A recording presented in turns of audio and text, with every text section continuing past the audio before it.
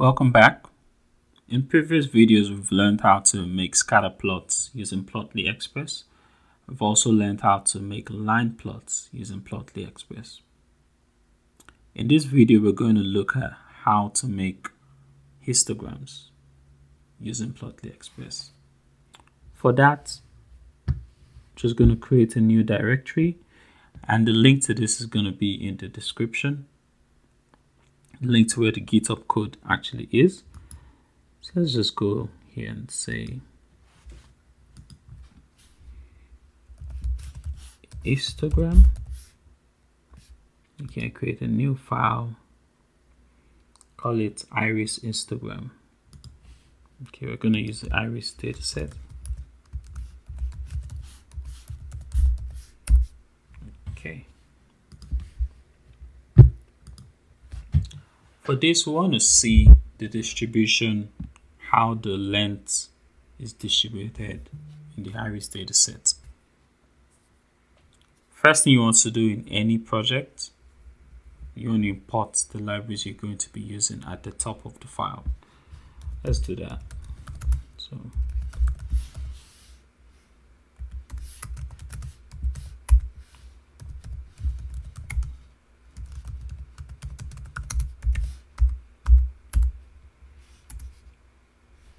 let's import the iris dataset. Let's call it iris df. You can call it whatever you want. It's a CSV, so we're going to use the read CSV function. And it's in the data folder. This is it, iris.data frame. So iris.csv. Let's first test this to see that it runs. There's no issue. Good. So we have it, no issue.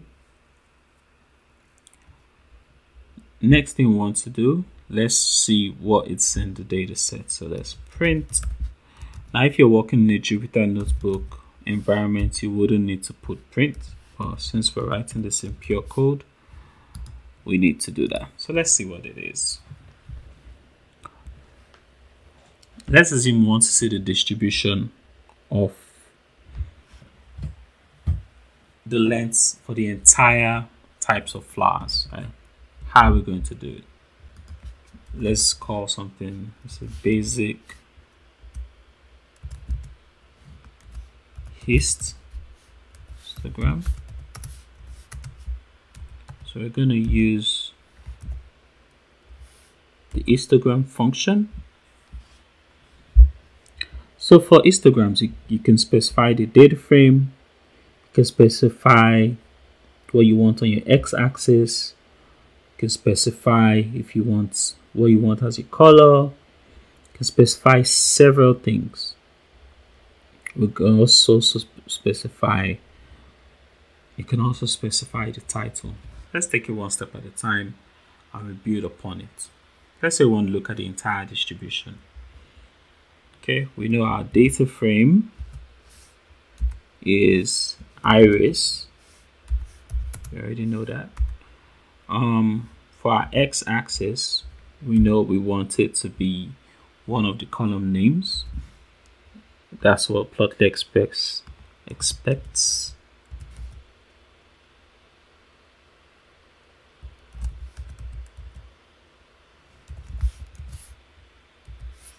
Okay, let's just run this first and see what it looks like. Basic histogram. We're going to use the show method to display it.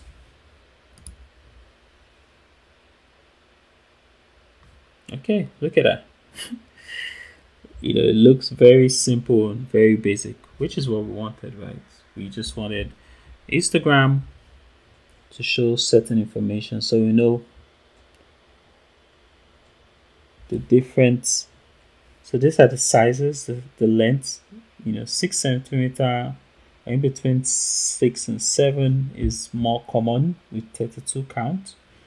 So that's what histogram is useful for. Let's assume we want to increase the bin size, the number of, we want to make it a bit more granular. You can do that using the number of bins attributes. Okay, let's say 10. See what that looks like. Run this again.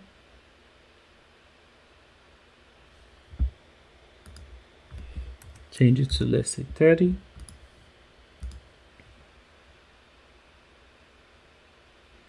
Okay, you can see how it changes as we increase the bin size. Very interesting stuff. How about if we want something a bit more complex? This is very straightforward. So let's say instead of just one, we also want to see the effect of the colors, right? So we can do that. We can now add, before we do that, let's just add a title to this one, and then we can do the next one. Title. So this is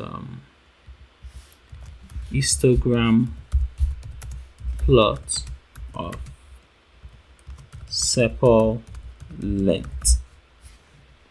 Don't forget to put a comma there. Let's take it to the next one because it's looking really long. Okay, let's run this. And there you have it. Very straightforward. Very, very straightforward. What if we don't want to just look at one parameter or one flower type, right? What if we want to look at all of them? So for that, let's create another Python file on the histogram.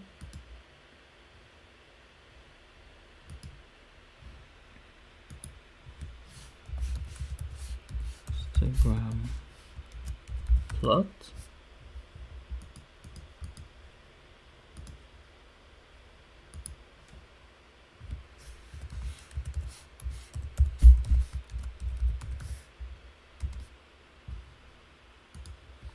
Okay, let's copy a lot of the code we've used before, so we don't have to.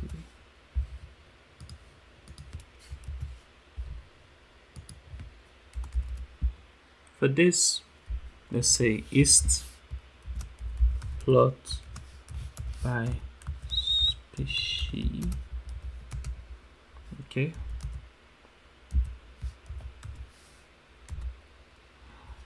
For this, let's specify the data frame as usual. That's the iris.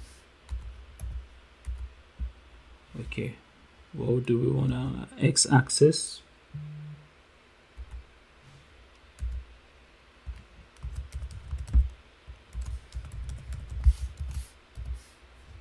Okay, that's what we want on our x-axis.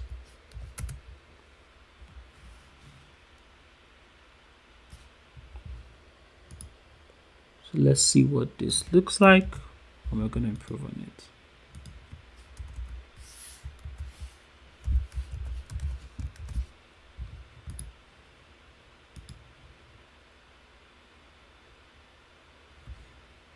Okay, so let's assume we want different colors to represent the different flowers. How are we going to do it?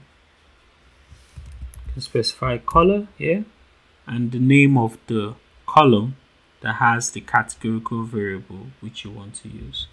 In this case, it's species. If we run this again, I can see how that just changes. Let me expand this. So you can select or unselect different ones. Okay, but it still looks a bit weird. So let's specify the number of bins.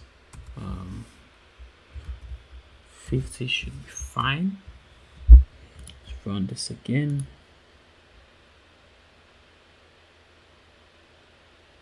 Okay, well, looks a bit more granular. Let's say, so that let's say we do 30.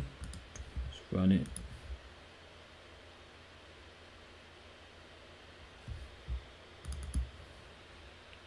Okay, that's what it looks like.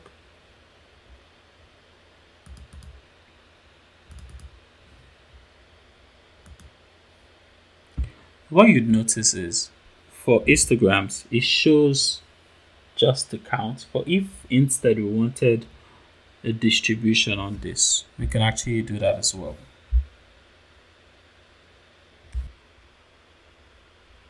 It's norm. So it's asking, okay, what normalization technique do you want for the histogram? In this case, we can say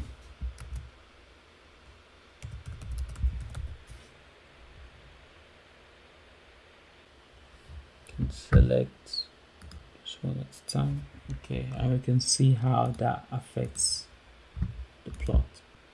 So let's have a quick recap. We're able to make, very basic histogram plots using Plotly Express. See that we can specify the data frame, we can specify what we want on our x-axis, specify the bin size, and we can specify the title. Okay, let's put the title to this other plot.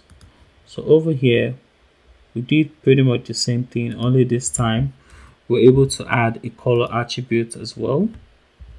And that's really neat, because that way you can visually compare the different flowers and how their lengths differ. Very interesting. Let's run this again because we just added the title.